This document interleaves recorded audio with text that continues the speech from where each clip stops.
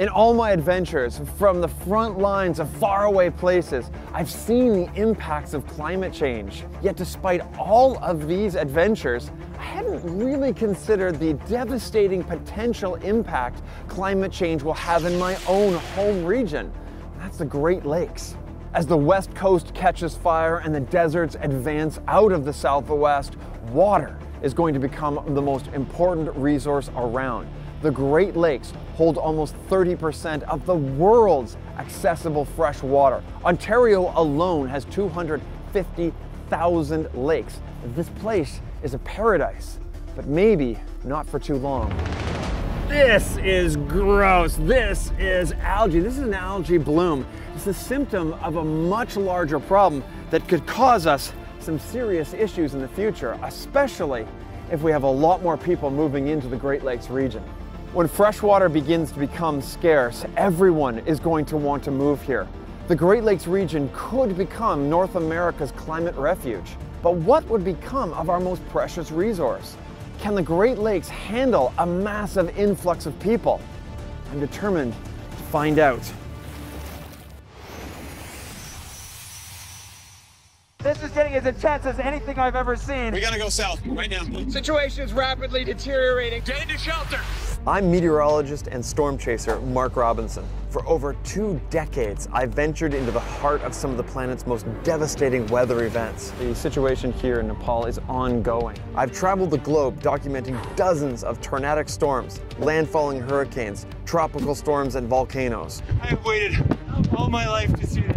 Nature, in all its majestic and fearsome glory, is a force that can leave us humbled, awestruck, and occasionally terrified. Oh my God. Climate change is shifting everything across North America, where rain falls, how food grows, why people live where they do, and those changes are accelerating. Now, many of us are looking to one of the regions in North America that will be least affected by climate change, the Great Lakes. Climate refugees are not new, and it's going to happen again. But can the Great Lakes act as a climate refuge? And what will the area do to absorb the impending influx? Come with me as I discover the truth about the climate refuge and this incredible region. What is algae? They're microscopic organisms that live in aquatic environments and use photosynthesis to produce energy from sunlight. Kind of like plants, only much simpler. An algae bloom becomes visible when there's so many of these organisms that you can see it with the naked eye. The water can go green, blue-green, red, or brown, depending on the type of algae. Some of these blooms are just unsightly but aren't directly toxic. Others produce serious toxins that can be ingested by humans, their pets, or wildlife. Both create serious problems for us.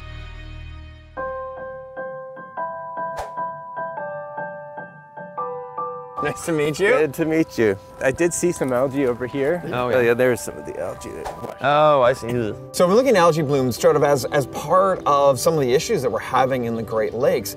What is an algae bloom? Essentially a proliferation of algae. So it's when you have too much algae that's growing, and that's what's creating that green scum that you sometimes see on a lake. There's actually different kinds of algae blooms. You can have harmful algal blooms, which is actually caused by cyanobacteria, so it's not caused by algae, though we call them blue-green algae. You can also have filamentous algae blooms. You sometimes see this kind of green snotty stuff that's forming on rocks. When you have agriculture, sewage, or other things that are driving nutrients, that can create that algae bloom situation any time of the year. I know from, back in the day, it's sunlight and fertilizers. Yeah. And where are these fertilizers coming from? We apply them to fields for our growth. They're also coming from us. They're in the sewage that go through into the system. So if sewage is not properly treated, that can lead to algae. Traditional farming practices, for instance, laying fertilizer in a field at a certain time, if you have a storm that comes right after that fertilizer has been laid, a lot of it just goes straight into the waterways. Are you concerned about a lot more people in and around the Great Lakes? It depends on how we grow. I think we are definitely going to have more people coming to the Great Lakes region right now. We're in a climate haven. I think what matters at this point is that we are thinking about how do we grow in a way that's sustainable and that's minimizing nutrients going into the systems. These are all technologies we have. It's just a matter of applying them and make sure that we do that in a smart way. Why should the average Canadian care about algae blooms? I think it's important that we care about all aspects of our environment, and especially our fresh water. So, if algae blooms are a result of excess nutrients from fertilizer runoff, specifically phosphorus and nitrogen, coinciding with lots of sunlight, warm temperatures, and shallow, slow-flowing water, where's that fertilizer coming from? I made the assumption that it must be the over-fertilizing of farmers' fields as the source, or at least one of them. I wanted to talk to some local farmers to see what fertilizers they're using and if they think about its overall impact on the environment. We wanted to find out how fertilizer is processed at a large-scale farm, so we called up Luke Hanneman. Nice to meet you. Luke, nice to meet you.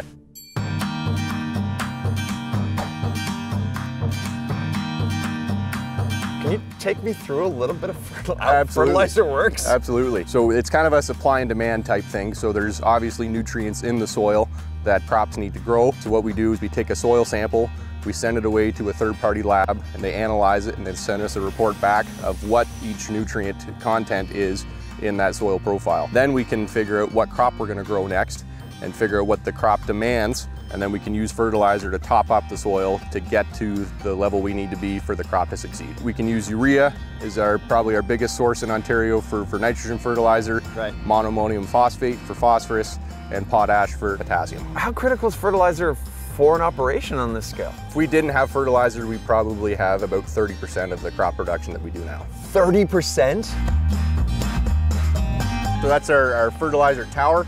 There's a bunch of bins up top that will fill with product. Each bin is designated for its own individual product, so there's 6 or 7 different products we can have on hand at one time. Right. And then we get the recipe that the customer wants, and then we can measure and weigh exactly how much of each fertilizer that customer wants into our scale, and then it goes from the scale into a blender, and it mixes those products together, and then we can put it in our fertilizer spreader and apply it to the customer. So literally, like, you drive that up underneath that thing and... That's right. Okay, Yep. You gotta show me this thing.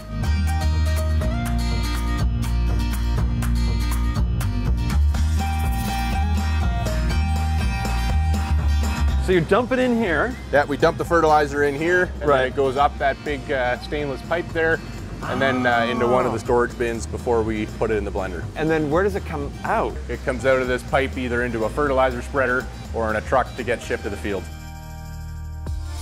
Is there an alternative to large-scale farming? What happens when we use organic fertilizers like manure? Oh wait, what's this? Swiss chard. Oh, it is Swiss Yeah, chard. yeah. Okay, my wife will be more than a little bit happy. She is so good at cooking this Oh, stuff. great. I've heard the term no-till farming. What is that? What they are, kind of what it sounds like. So no-till farming. The idea being that you leave the soil alone, that you're gonna, one, build up the soil health. That's kind of like the backbone of it. A kind of climate change reason for low or no-till farming is that the ground, the soil, is the best carbon capture method that we have. Every spring, when conventional farmers till up, deep tilling their soil, that will release carbon into the air. We, of course, want to do the opposite. We want to keep carbon in the ground. Right. Healthier soil will lead to healthier crops.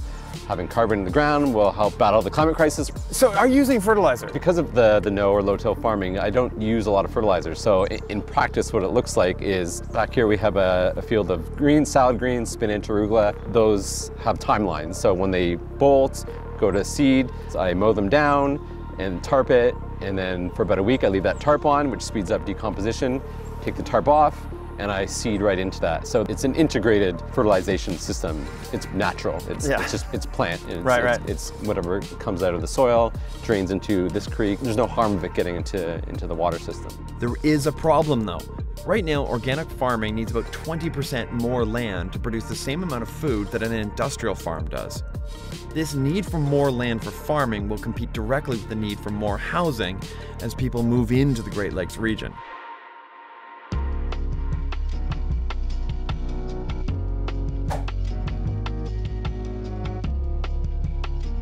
Yeah, you can go for it. It's gonna be a little strong. The celery you get at the store, they heavily irrigate. And that's not because it's organic, it's just because of the amount of water you use. It's the amount of water. Can we scale something like this up? From my experience, I've managed other farms that are, dozens of acres in size. So again, not those huge scales, but we would use cover cropping for doing the dozens of acres easily. I know conventional farmers who also use it at scale, doing hundreds of acres as a way of holding soil, building that fertility right there. What's nice is that it composts right on the soil. All these things, when the winter comes, will just die right there and compost right on site. So I would say it's a great option. Is it possible to feed the number of people we have right now, never mind this huge amount of people that may be moving in? Like, can we do it? We're gonna need a lot of different options to get through things. As we're navigating new times, we need to be aware that there are other solutions. From a personal level, hydroponics, you can grow some lettuce up north. Yeah. It's not organic, but it's a great way of growing lettuce in a northern environment, which makes it more accessible to more people. So we know that the use of fertilizers remains essential for modern agriculture as they help ensure high crop yields and food security. However, there's an ongoing emphasis on developing more sustainable and environmentally responsible fertilizer practices to mitigate their negative impact on the environment and ensure the long-term health of the planet. All of that water sitting in the Great Lakes is a huge resource, but as we've learned, there's a lot more than just water floating around in there.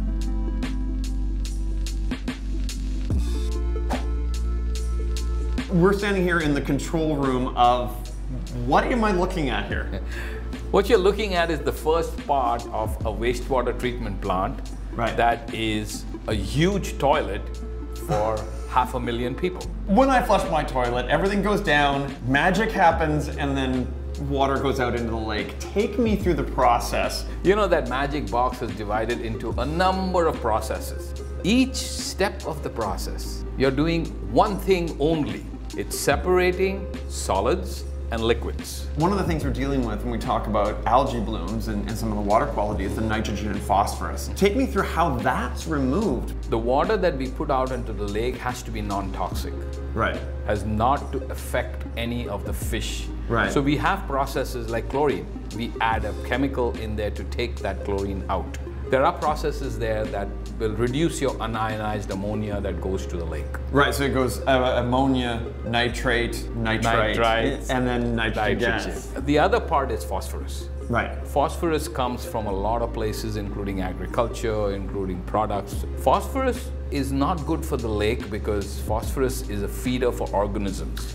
So that's the algae blooms that we were. That's the algae blooms. So we add a chemical to precipitate that phosphorus out in the wastewater plant. Right. So a lot of it comes out in the solids because we add a chemical that precipitates phosphorus out.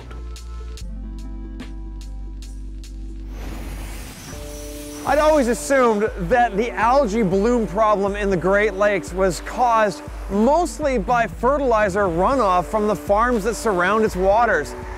As it turns out, I wasn't quite correct.